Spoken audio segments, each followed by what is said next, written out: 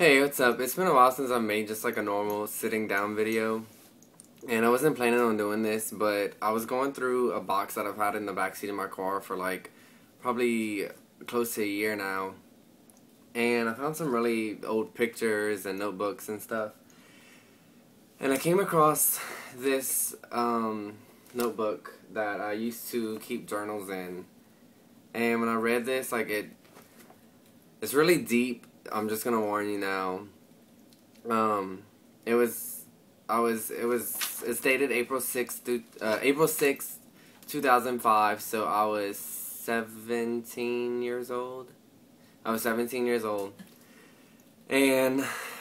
I debated whether or not I wanted to make this, but obviously I have drank alcohol since I wrote this, but it's still kind of an insight to why I felt for a very long time and still do feel the way I do about drugs and alcohol. So I'm going to just jump right into this. April 6, 2005. By the way, I don't think my mom or any of my brothers have ever read this or knew I even wrote this. The drugs and alcohol have screwed up life. His life, his wife's life, his entire family's life. For years they've begged him to stop before it got out of control. He never listened. He always knew what was right. His wife cries from day in to day out. The son, the youngest, cries each night in secret within his four walls. All love is gone. Now there's hatred and bitterness. He stumbles in each night in a drunken state. He's unaware of what goes on around him. Doesn't have a clue as to all the pain he's caused and continues to cause. The boy struggles to make it through each day, doing all he can to separate school from home. Graduation is ahead, but he fears at times that he won't even make it. He knows that if he does, his father won't be present to watch his final son walk across stage and receive what he's worked so hard for. The wife, the mother, she's the best friend to him. He's cried on her shoulder numerous times. She's been there through it all. Not one time has she ever turned her back. They've cried together, laughed together. They've lived together through it all. The mental abuse, the emotional abuse. He hates that she has to go through all the pain. Why her? He asks, why? She's never done a thing to deserve this. She's the best mother any son or daughter could ask for. The best wife a man could ever want.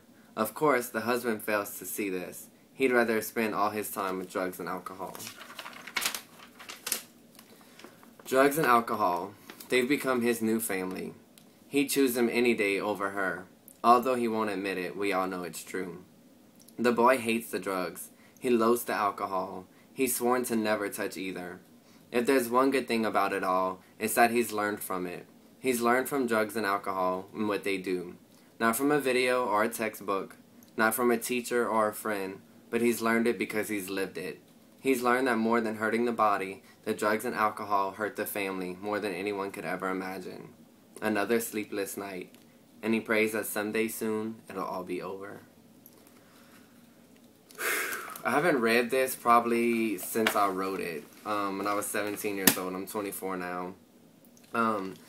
There's probably some more really, I didn't want to go through all of them, but there's probably some more really deep ones in here, and I just wanted to share a little bit of my personal life, because people, a lot of people know that I'm crazy and stupid, and I love attention, and I just...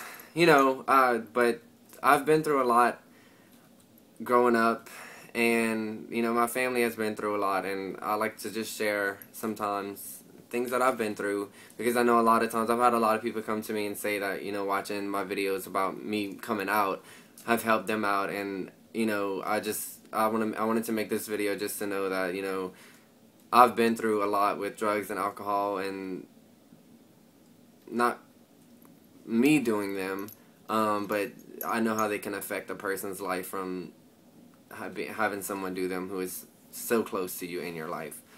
And I just wanted to share this with y'all. I hope y'all enjoyed it. Not enjoyed it, it's not really something you enjoy, but that was just a peek into some of the things that I went through growing up. Thank y'all for watching, and I'll see y'all next time. Bye.